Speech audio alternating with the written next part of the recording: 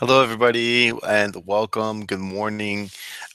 So glad to be here with you after a little bit of a long hiatus, and glad to be learning again with you. So this is Yisrael Levitt, and I'm here with Virtual Colo, and we are broadcasting here from beautiful Hudson, Wisconsin, and at Beth Emmanuel Messianic Congregation. So I wanted to just go ahead and talk a little bit about a word of introduction, what we're going to be doing for the next few weeks, for the next month or so, ending the month of Sivan, going into the month of Tammuz, and then ultimately, obviously, into the month of Av. So we'll be ending Sivan and we'll go into Tammuz, which, if I'm looking, yes, this Shabbat is Shabbat Mevorachim, and so meaning that Rosh Chodesh is next week. So anyways, so we're getting into Rosh Chodesh Tammuz next week, and that's the month before Av. Now, Av is the month that it says, Misha Nichnas Adar Marbim Simcha. Marbim Basimcha. When the month of Adar comes in, we increase in joy, and it says that we decrease in the month of Av. We decrease joy. Now, why do we decrease joy? Because we have the very, very sad, extremely mournful day of Tisha B'Av, the 9th of Av on our calendar, which is the commemoration of the date of the destruction of the temple number 1 and temple number 2, and so many other historical events, which actually we'll talk about. Maybe one of them that's a little implicit even before the destruction of the first temple, at least in the midrash. And so in preparation for that day, so on that day we commemorate the destruction of the temple, both temples, etc. And we also are reading the book of Eichah. So Eichah is the book of Lamentations. How does it translate it into English from probably the Latin or something like that? And so Eichah just means how. How could this happen? Is basically what the book is. Just that one word. Like, if you can imagine a book being written, a national book, if you will, maybe something, of the United States, being written on 9/11, or about 9/11, called How. How could it have happened that this would have been the case? And so, anyways, I'm just looking at my phone to turn down the ringer here. So, anyways, that's what the book's all about. Now, you might be asking, why are we studying such a sad book? And in fact, I hope that this year we don't have to read the book of Eichah. Why? Because we'll have redemption. We'll have, a geulah. And instead of, it says, in the book of Zechariah, in the book of Zechariah, it talks about there's 4 fast days, and one of them being on the fast of the 9th of Av. And it talks about the day as a moed, as a appointed time, but the sages play off of that and say that, one day it actually will become a holiday. That, when the Messianic kingdom comes, we'll see exactly, why all of our the things that we saw as tragedy and things that were horrible, and that we only can see that way from our vantage point. Now that God will wipe away, as it says in the book of Revelation, and it says also, I think, in the book of Isaiah, if I'm not mistaken, God will wipe away every tear. And no eye has seen, no thought, mind has thought about what it will be like in that day. And so I've also heard the idea that there will be no more questions. In this world, there's a lot of questions and no answers, but in the world to come, there's answers, but there's no more questions, because then we fully see as Hashem sees, etc. So anyways, back to the reason why we would read the book of Eichah. um, the Book of Lamentations, is, I really want to go ahead and make this virtual kollel, or learning together, um, a time when we're very based on mikra, on scripture. And the reason I want to base our time on learning together on Mikra, what's known as Mikra in the collection of uh, of Hebrew texts and things like that, referred to as Mikra, the written word. Well, that's actually two. It's a different word, but Mikra basically is the word that's talked about in terms of scripture, as opposed to things that are oral and orally passed down, etc. That basically, I want to go ahead and deal with learning Mikra, because why? Because those people who have recognized who our Messiah is, those who call themselves followers of Yeshua, basically, the texts that we have from our sages are very heavily reliant on, quoting from the Tanakh. And so I think it's our job, and it's incumbent upon us to be really, really rooted and grounded in Mikra. And so either way, whether we end up reading the book of Eichah this year, and obviously if we end up reading it, it will be a good introduction for those of you who are going to be reading through it, or be at a public reading, on the 9th of Av, which falls on a Saturday night this year. And so, God willing, we won't be reading it, because, again, we'll have been redeemed through Mashiach. But just in case, we'll go ahead and read it together, and also just to gain fluency in both Hebrew, etc. A bunch of different things. So, without further ado, what I want to do today is basically probably just spend the remainder of our time together going over some introduction and background. And so let's see here. I think this is what I want to share with you guys. Let's see if I can do this without going crazy right here. Looks like I can. Okay, wonderful. So whatever was happening previously has worked itself out, and now we don't have the this crazy inception looking effect that happens. So I wanted to go ahead and point your attention right here to yutorah.org. Okay, and hopefully this is what you guys are seeing. Yep, looks good here. And yutorah.org and Rabbi Yitzhak Echolom. And as you can see here, he has a series on Megillah, on the Megillat Eichah. And I'm not sure why this is showing up here, but let's go ahead and put that down. There we go. And so I was listening to this in preparation for our talks together, and there's some other sources that I think would be good for you to listen to. I included some of them in the description on Virtual Kollel. You can go ahead and see some of the sources there. And let's see, I'm going to try and get a little fancy and have another camera here so you can see me even while there we go. And looks like it's going to work. So, but the other place that I wanted to go ahead and show you is in Sefaria. This website, Sefaria, it's a really great website. A friend of mine actually almost worked for them. And they're a nonprofit organization from what I understand. And they're user supported, meaning that they put the call out there to all of their users to help them do community translations. And so they've translated a tremendous amount of Jewish texts. And so this is what we're going to be using. I think it's really probably the best site out there to go ahead and access Jewish texts, etc. And the reason why is because, as you can see here, there's the Hebrew and the English. But then if I click on this like little number 1 right here, and I should probably make this a little bit bigger.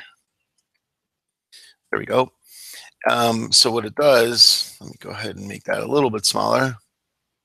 Okay, what it does is I can go ahead and hit connections right here, and it'll give me all the different connections that's basically have to do with this verse right here, chapter 1 of Eichah, verse 1. And you can see all the way from, mystical literature, the Tikkun Zohar, midrashic literature. And, we'll just go ahead and look at just a really, quickly point here. And you see that O is in Hebrew, but actually, if you look down, as far as I think I'm correct here, with this, and so with this particular midrash, it's also translated into English. And we'll actually look at this midrash in just a quick second here. So not everything is translated, but just to point that out. Let's see here. Did I want to look at something else over here? No, it's just, I think, pulling up the same thing. What I did want to look at is I want to go ahead and go back here, to go to connections. And I wanted to go ahead and turn this guy off right here to put this to only Hebrew. And I don't know if you'll be able to see it very well here. So let's go ahead and go to, and I can turn this guy off as well. Yeah, I guess you can see it okay here. Let's look at one more site here, which maybe we'll be able to notice it a little bit better. I don't know, I'm not sure. So there's another site known as Mechon Mamre. It's a Mamre Institute is basically what that translates out to. And they also have, an addition in, they have Hebrew text and things like that. It's not as far, far superior to the site, but it's also a really great site. It has a lot of different things, has a lot of texts that are translated, etc. And so here are all the Megillot, here are all the different scrolls, and here's Eichah. And so what I wanted to do, sometimes it just might be a little bit, no, this isn't any clearer. So we'll just go back over here to Sefaria. So one of the things I want to show you is that Eichah is basically a chapter. It's basically a sefer, a book that's written in 5 chapters, and all of those chapters, except for chapter 5, which we'll talk about in just a moment, all have an acrostic poetic structure where they're all written aleph to tav. So the first verse, as you can see here, is with an aleph, right? Eichah. And then the second verse here is with a beit, b'cho, right? And then you have a gimel and a dalet, and keep going, hey and a vav and a zayin, and it goes basically all the way like this. Now there's a little bit of intrigue, as we'll look a little bit later into let's see here. We'll explain a little bit later, I guess, but let's go ahead and look at it right now. Okay, so the question here is that I go from Samech, right? Sila Chol Abirai, right? And then so the Samech being the word for 60, excuse me, the letter for 60, and then Ayin, okay, Ayin being the letter for 70, and then Pei being the letter for 80. So we're good right here. However, this Ayin and Pei gets switched in some of the subsequent chapters. So let's go ahead and take a look at that. And let's go down to another chapter. I don't know if I can do this. Yeah, let's go ahead and go to bait. Let's see here. So as you can see, by the way, just to take advantage of, here we go.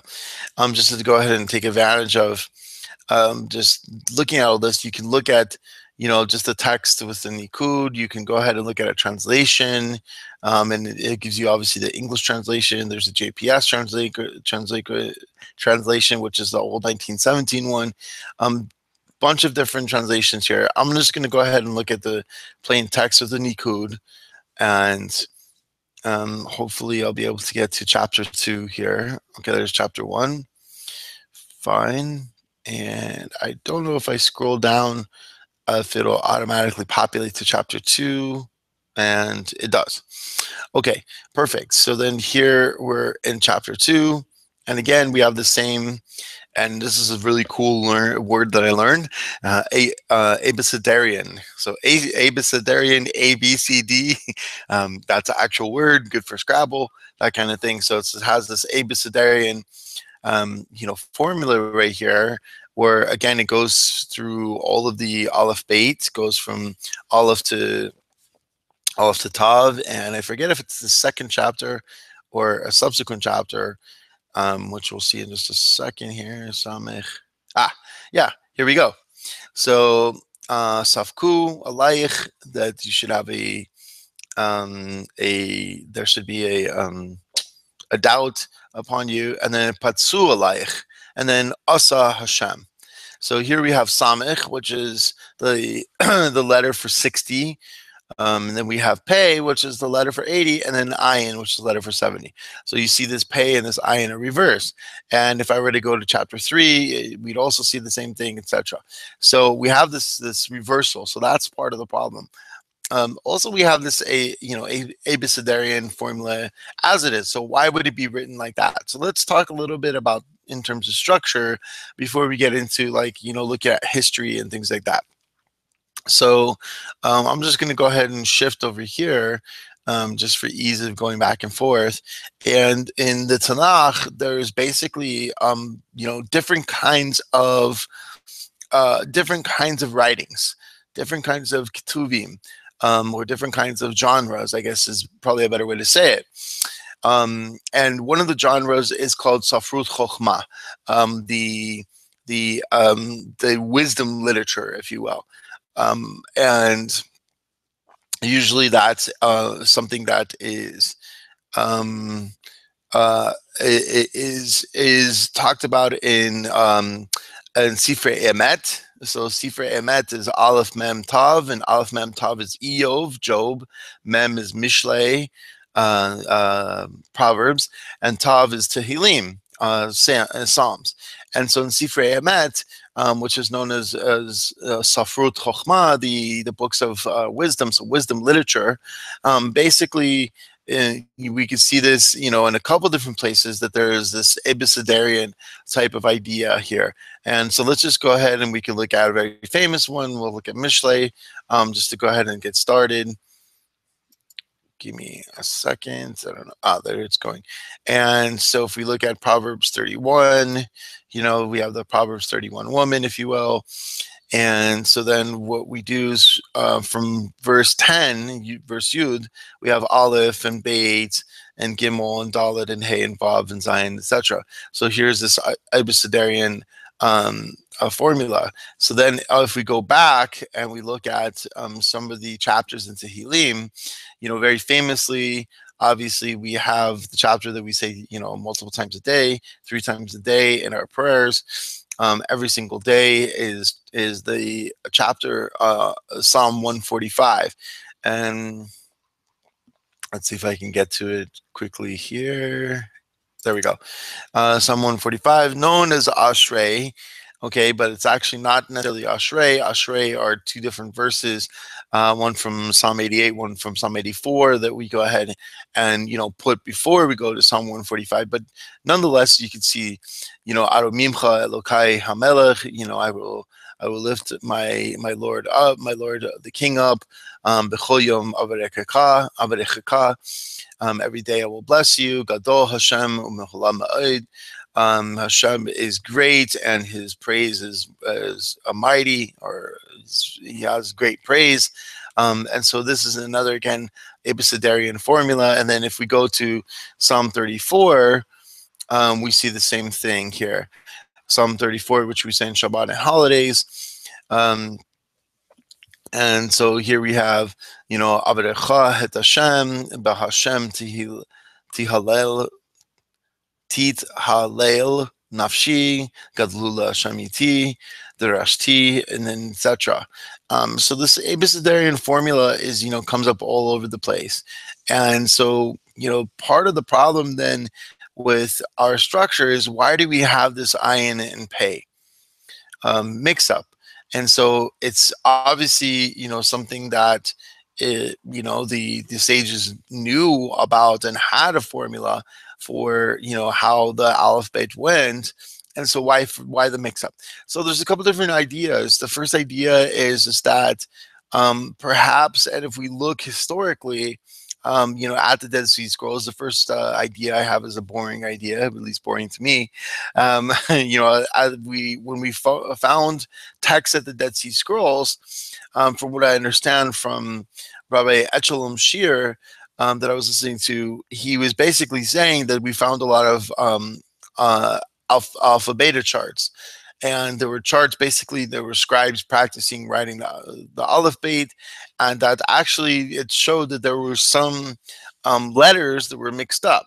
And now it could have been obviously that, you know, they were learning whatever it is, or it also could have been that the structure to the Aleph Beit wasn't necessary to the what am I looking for, to the alphabet. There we go. There's the word in English. That the structure to the alphabet wasn't already set. So that could be one of the reasons. We don't know.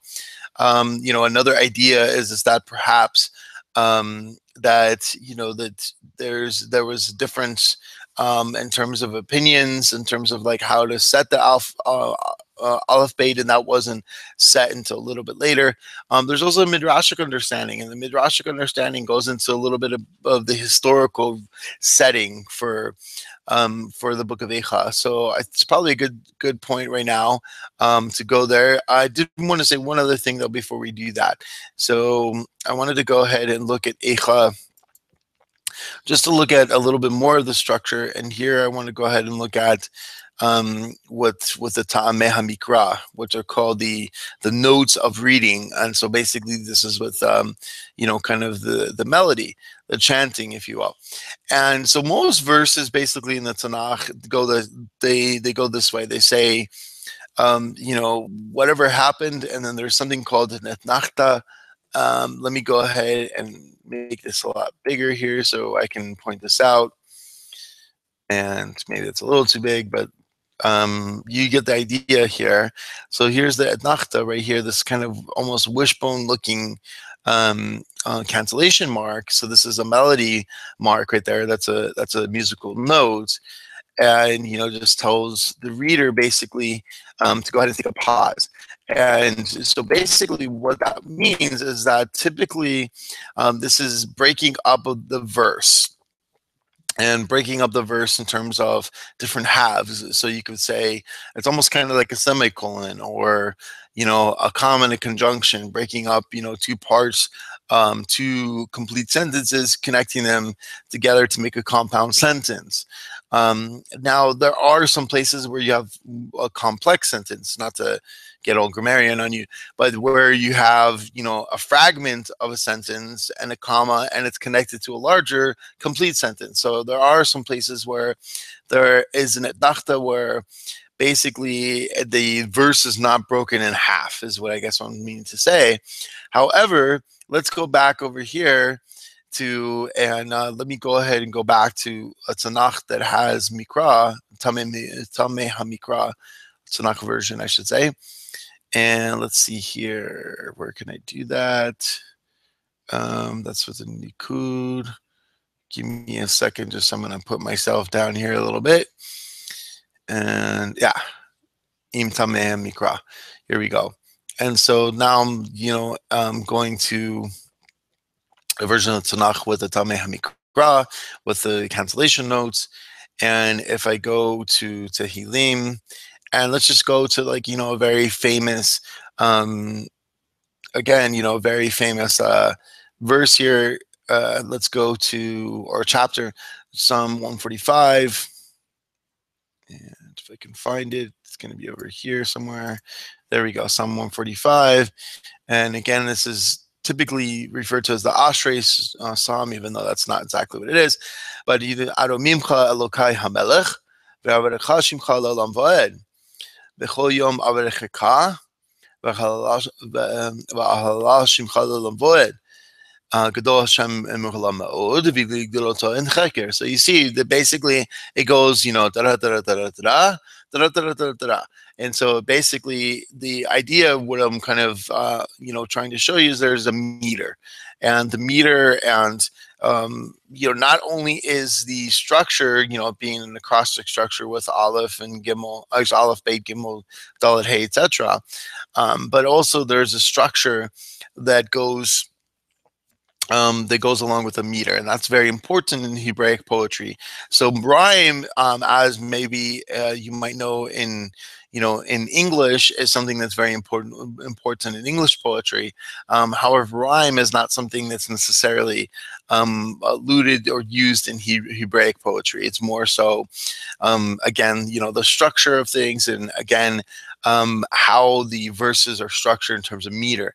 But then we get to Eichah. And Eichah, basically, as you can see, here's a little bit of a longer verse, and it's structured pretty much where there's a little bit of an imbalance. Again, looking at this verse right here, same kind of thing. We have the Etnachta. Hopefully you can just either see this right here where I'm pointing, or just take my word for it. That it's imbalanced, and so the idea here is that is Eichah, is it necessarily poetry? Well, kind of. It's kind of poetry in the sense that it's not necessarily meant for beautification. It's actually something that's meant for a lament. And so they call Eichah, actually Eichah is historically all the way up until the 8th century is not even called Eichah in terms of rabbinic literature. It's actually called kinot, and a kina is something that's known as an elegy in English. Again, I have to translate the English. An elegy, kind of like a dirge, kind of like not necessarily when we think of poetry in terms of things that are rhyming and things that are clever or that are aesthetically pleasing, either to listen to or sometimes even to look at, but it's more so kind of something that's sad and meant to communicate, some kind of lament or mourning or something like that. And so the reason why then Eichah doesn't have this same kind of meter is, that it's obviously meant to be off balance. It's meant to show that things are not in order and things are not the way that they should be. They're off balance. And also, just the traditional melody that's used, is something that's very haunting. Eicha yeshabedahad hayihira batiyaham hayisaha ke'almando. So it's just like it's something that's just like very, it's like a haunting melody. It's something that might be very, kind of ironically beautiful, but it's definitely in a tone where it's like everything is just like in a lower tone, and meant to kind of bring you down, if you will. So that's a little bit about the structure of Eichah, and I wanted to go ahead and look at just a little bit about some of the background of Eichah. So one of the best places to start is just actually with Rashi. And so let's go ahead and we'll start with Rashi. And by the way, so let me show you what happens here with how Sefaria is structured. So you have this little Aleph right here, and I just have the Aleph because it's all in Hebrew. So if I can just switch it, I can even just change it all to English. And then if I click these dots right here, that'll open this up, and then I can click connections, and connections would be all the different connections right here as you see it. I'm going to go ahead and click it to Hebrew English. So this is a really powerful website, as you see. And if I click the one, and then again the connections over here, and I'm just going to look at the Rashi. So Rashi, basically, he starts off looking at the Divrei Hamatchil, the beginning opening words of his commentary, Eicha Yushva Badad. So alas, the city sits by itself, alone. And so here he goes into a little bit of the background. So I wanted to go ahead and use this as a jumping off point to talk more about the background of Eicha.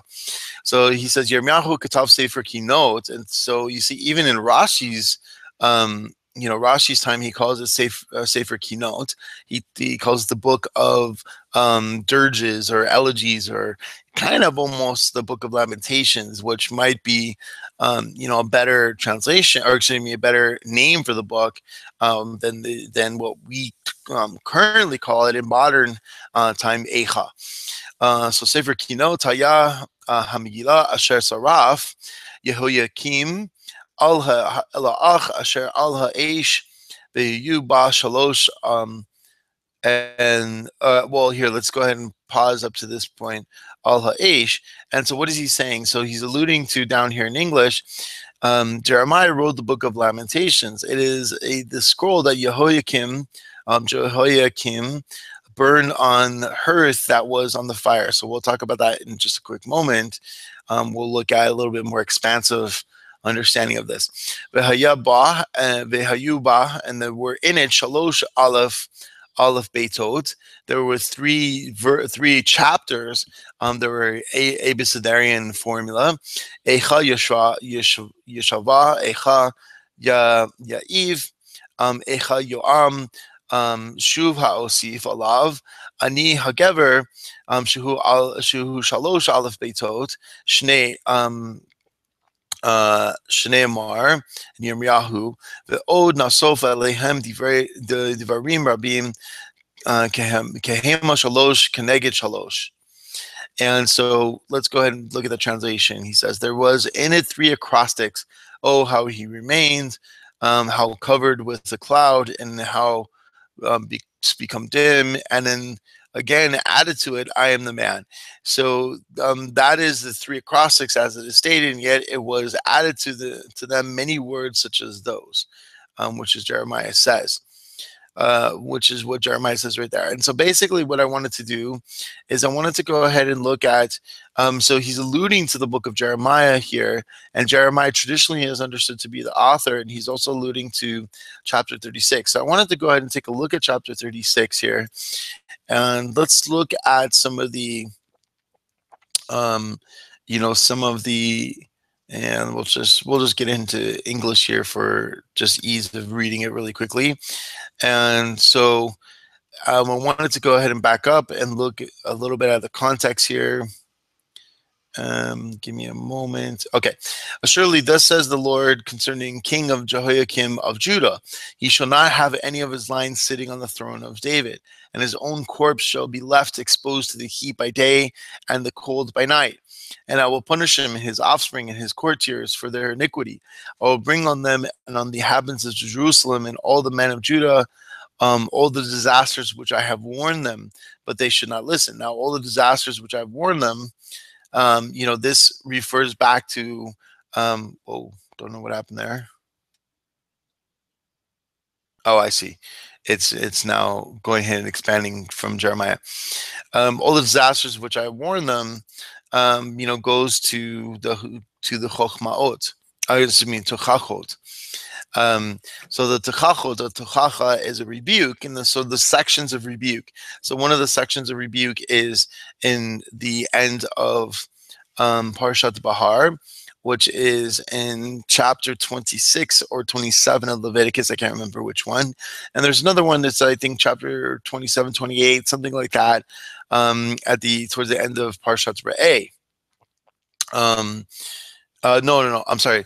Parshat Bechukotai is the one that's in Leviticus, and in Deuteronomy, it's let's see. I think it's Parshat.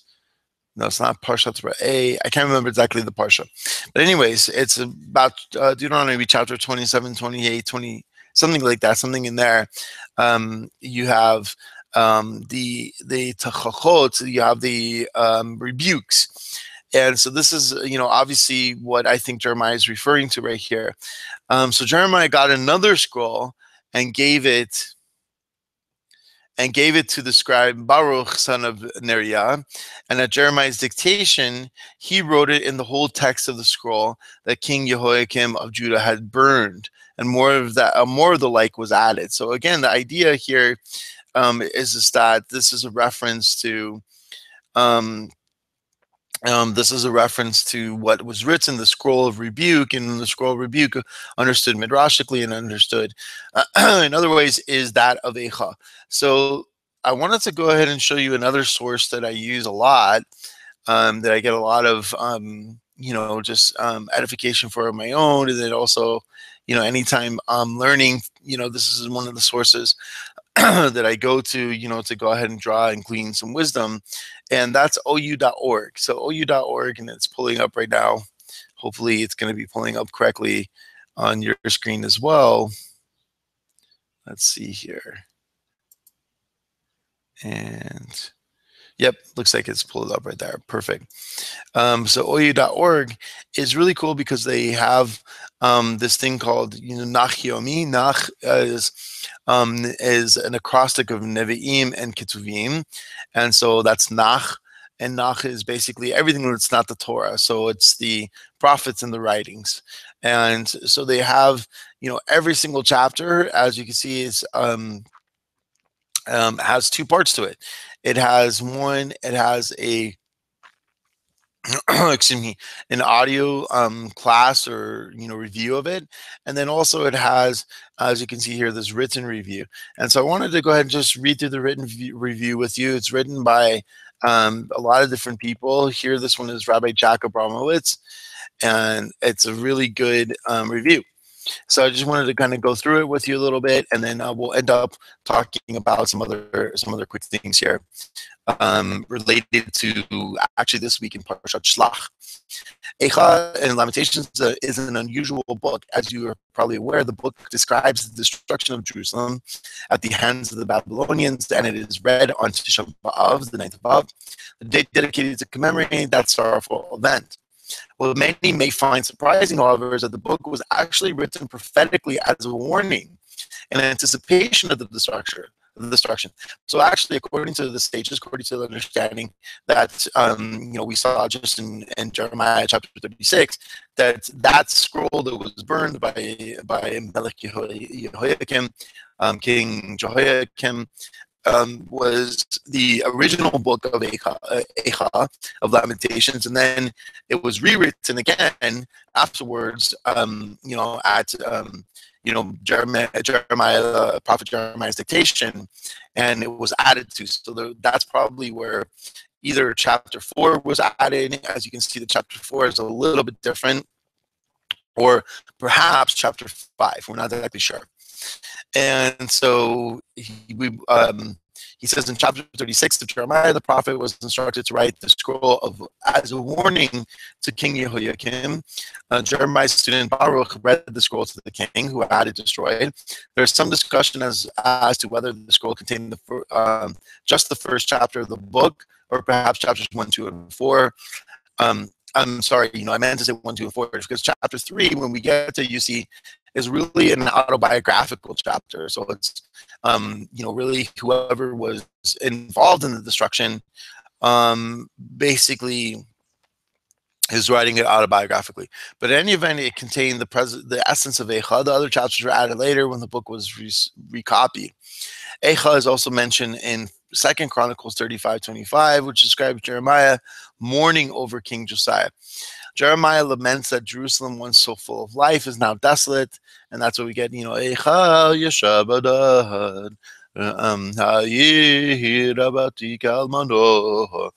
so that how is the city that sits so desolate, which was once once a full city, is now like a widow. So that's the imagery that's used in the first verse of chapter 1. And that's what he says right here. Jerusalem, formerly a major world power, is now subservient to the other nations. Jerusalem weeps over the destruction and exile. But there is no one to comfort her, as former allies are now enemies. The nation of Judah was driven into exile for their sins. They were forced into other lands where they found no rest. The roads to Jerusalem are overgrown because of the lack of traffic. The Jews used to come to the temple regularly for the festivals, but no longer. The Kohanim mourned the discontinuation of the temple services rather. The young women mourn, as does Jerusalem herself. The enemies of the Jewish people were permitted to conquer the nation. The former relaxed while the children of the latter are taken away into captivity. The city has lost all her splendor. Her princes were weakened like deer, unable to find a place to gaze. Accordingly, they fled without strength in the face of the enemy. Jerusalem recounts her misfortunes, remembering, quote unquote, the good old days. But the people fell into the hands of the enemy, and there was no one to save them.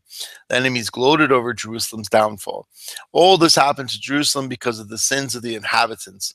Those who used to admire Jerusalem now despise her because they have seen her. They have seen her shame.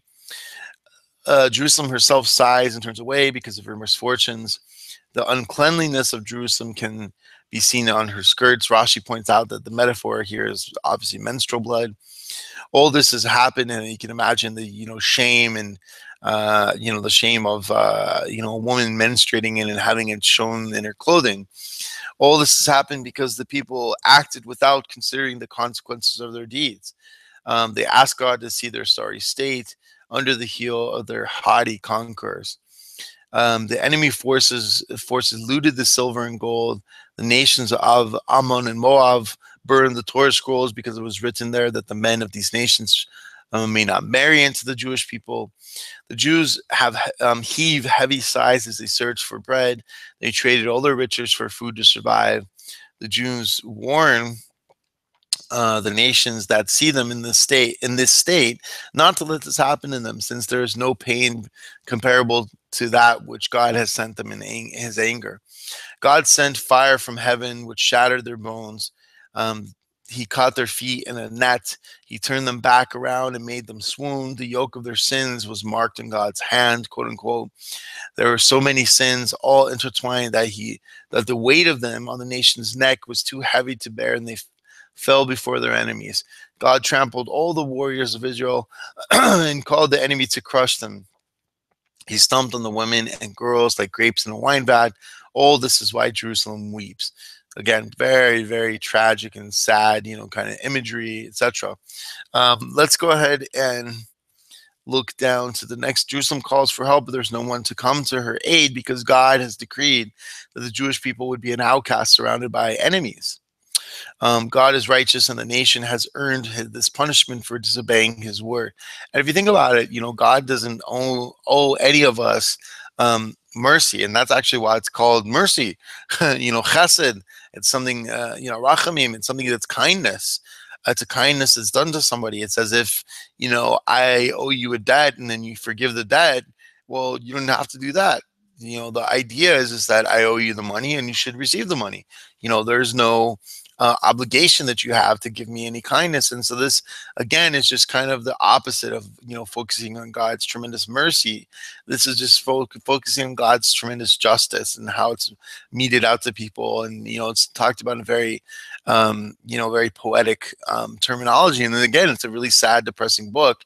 But however, we want to go ahead and go through it, not only to have some preparation in terms of entering into the period of destruction, especially after the first of Av, which is coming upon us soon, in about next week exactly, it looks like, but also, or I should say, a week or so, but also just to enter into our Father's heart, and also our Messiah's heart, and we'll talk about that in just a little bit here. Jerusalem mourns to God from her distress. She laments that which has occurred due to the sins of the inhabitants. She has no allies, and her enemies rejoice in her downfall.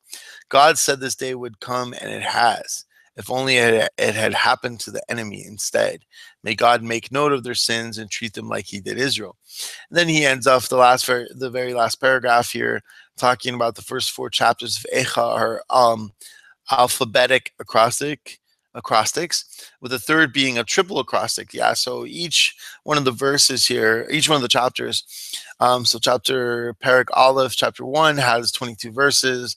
Perek Beit has 22 verses. Perek Gimel, chapter 3, actually has 66 verses. And so basically, it's 3 different 22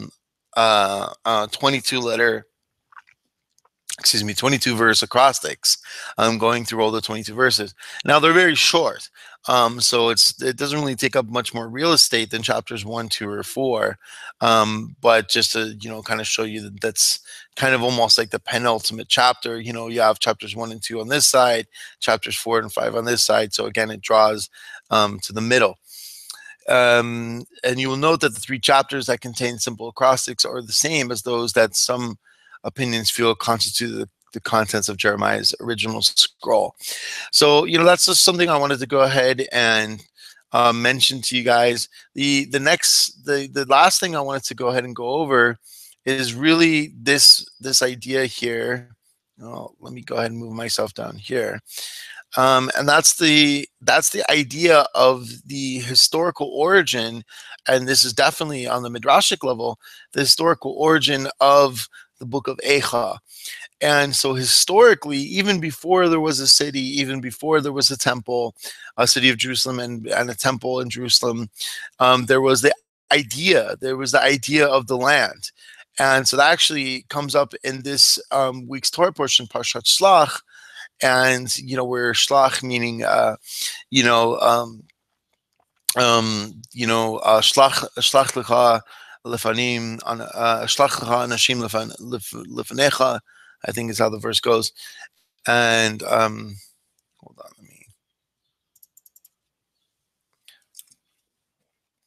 let me second here. I'm just going ahead and making sure I can pull this up. So anyway, so the idea, you pretty much know the story that Moses sends out men, and it doesn't say lebragel, it doesn't say to meragel, I should say. It doesn't say to spy out the land, but it actually says to letour, to basically take a tour. So the word in Hebrew and English are pretty much the same word. Just to go ahead and survey the land, might be a good way to look at it. Instead, what happens is 10 of the spies come back with an evil report, and then the whole nation weeps, and etc. So there are a couple different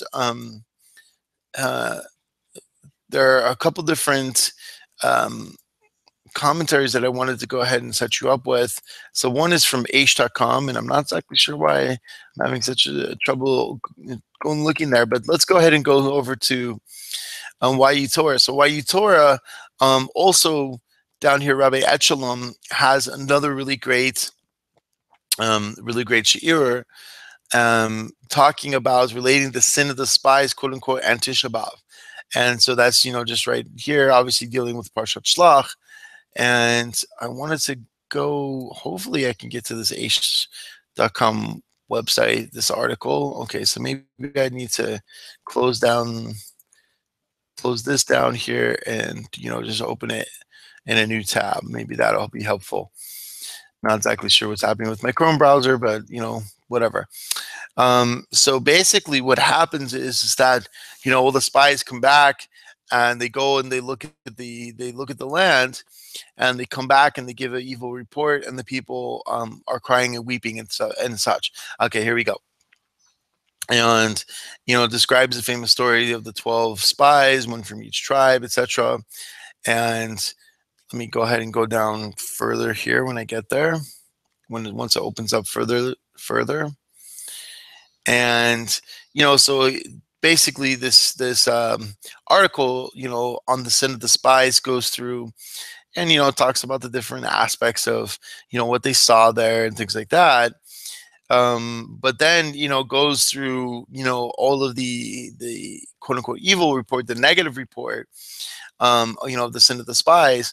And so it goes through and it talks about, after 40 days, the spies come back and 10 of them recommended against entering the land. They report, we can't succeed because everything is huge. A reference to the gigantic fruits. We can't succeed because the land devours its inhabitants. A reference to the funeral, which is talked about up there. And we can't succeed because it's too strong. A reference to the heavily fortified walls. And so the Israelite community accepts the report and gives up their dream of going to Israel. The consequence, if you don't want to enter the land, God says God, then you won't enter the land. And and in chapter 14, verse 1, let's go ahead and go there, and let's take a look here. let's go back to Safari, and I wanted to show you kind of how easy this is to navigate, by the way. And give me just a quick moment. And I wanted to go ahead and look at Rashi's commentary on chapter 14, verse 1. So let's go ahead and navigate there together. And, you know, I could close out some of these texts here, some of these sites. And so basically there's a couple different ways you can just look at the Parsha. So that's what I'll do here. And so it auto-populates the Parsha that we're on. And so let's go ahead and go down to chapter 14, verse 1. And it's having a hard time doing that. Sorry, my browser is probably just not the greatest here. I think I just have too many things going on at the same time. All right. I can, here we go. Okay, so now it's working correctly. And then that's what I wanted. I wanted to go ahead and go down to where it says that they were weeping. It doesn't use the word weep, maybe it uses the word cry.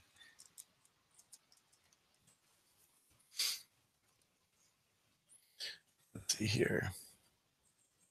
All right, anyways, let's just go down to chapter 14, verse 1. We'll see. I'm interested to see what the word is that they use here. And apologies again for just the slowness of the browser and everything like that. So hopefully you can see it okay on your end.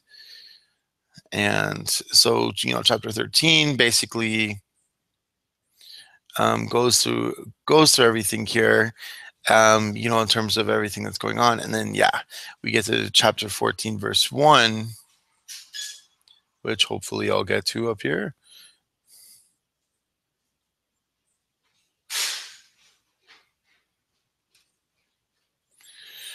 Give me just a quick moment. Okay. So the Lord spoke to Moses saying, oh man, I'm having such a hard time navigating through this.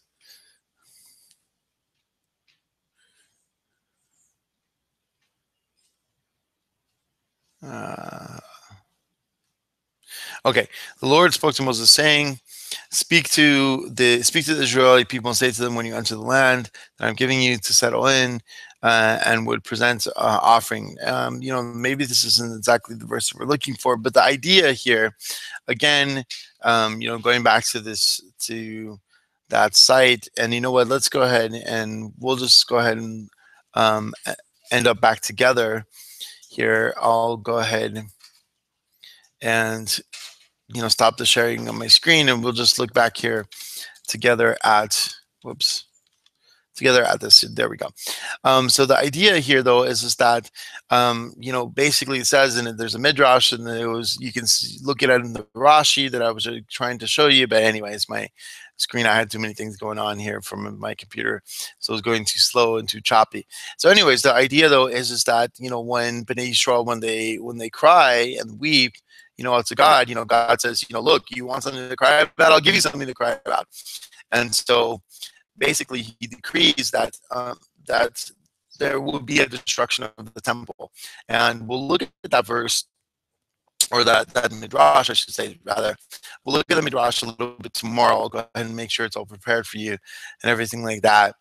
But the historical source, at least according to the sages in the Gemara, in the Talmud, and if you want to look it up, by the way, on your own, it's Tractate Sanhedrin, and it's page Kuf Dalet Beit, Amud Beit. It's it's Amud Kuf Dalet, I'm sorry, and it's side Beit, side 2, side B. And so Sanhedrin chapter, page 104, side B, 104b. And you can look, and it talks about it and interprets that section right there as being the historical source for Tisha B'Av, that the people basically didn't want to enter into the land even from the beginning. And so that, you know, and it says basically there's a principle that was introduced into reading the text by Nachmanides, the Rambam. It says Masa Avot Siman Labanim. So the the actions of the fathers are a sign for the children. And so it's kind of seen as this like, well, our forefathers, our ancestors, they didn't even want to go into the land in the first place. And so, yeah, so maybe this land isn't such a great land. And then you have the diaspora, you have Jews moving outside of Israel, et cetera, et cetera. And so the idea is that there was a degradation for the land of the land and a disregard of the land. And so, all the way back from the beginning, before the land even was given to the Israelite people, to the Jewish people. And so therefore it's seen as the source for Tisha B'Av. And so we'll look at that a little bit tomorrow. But I wanted to end up just having a quick word about why we're going through all this.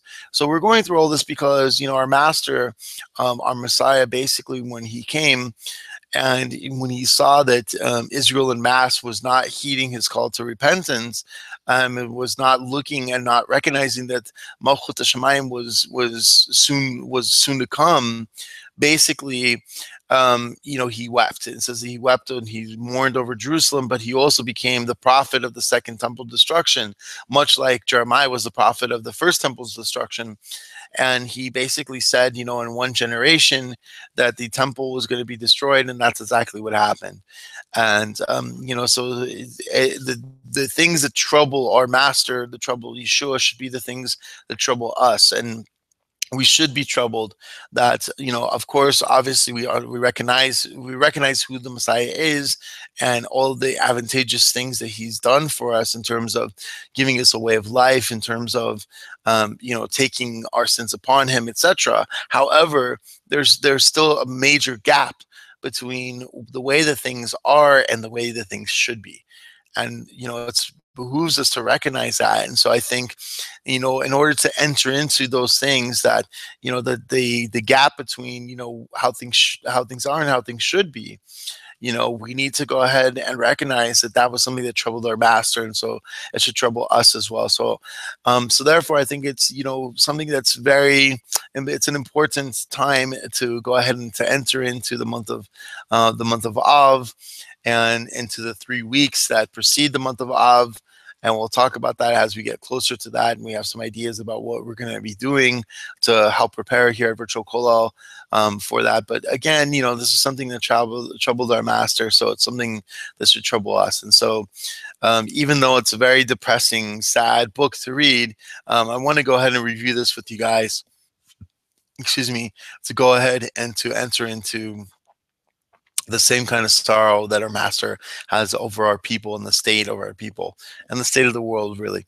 So God willing, though, to end on a positive note, God willing, this will just be an academic exercise for us, because God willing, we'll have the Bivias HaMashiach, the coming of our Messiah speedily soon in our days, and before the month of Av even, maybe. And, definitely before Tisha B'Av, and that God willing, Tisha B'Av this year can be a holiday for us. So thank you all so much for learning today with me. This is Yisrael Levitt for Virtual Kollel, coming from over here in Beth Emanuel in Hudson, Wisconsin. Until tomorrow morning, have a great day in every way.